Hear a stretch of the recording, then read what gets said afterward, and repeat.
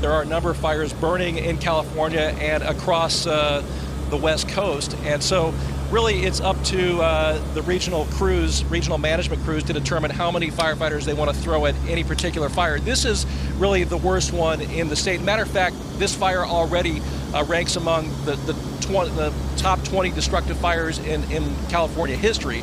So this is already a historic wildfire with more than 500 structures burned. And once again, who knows how long this is going to go on for.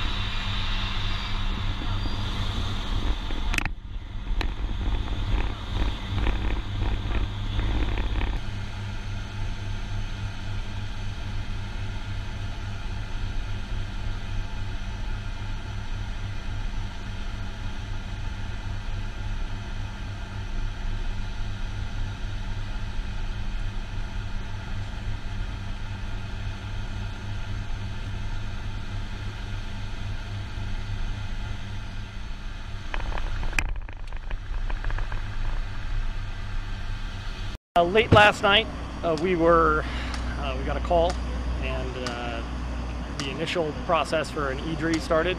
We started with an Everbridge alert sent out to all of our people. We started at 05 o'clock this morning, getting to the armory. Started loading up our vehicles and dispatching and rolling up here.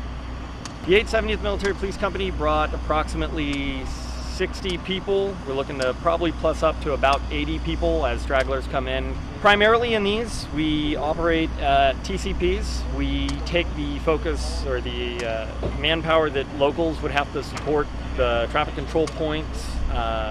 We take that mission away from them so that they can focus on helping out with evacuations or law enforcement tasks.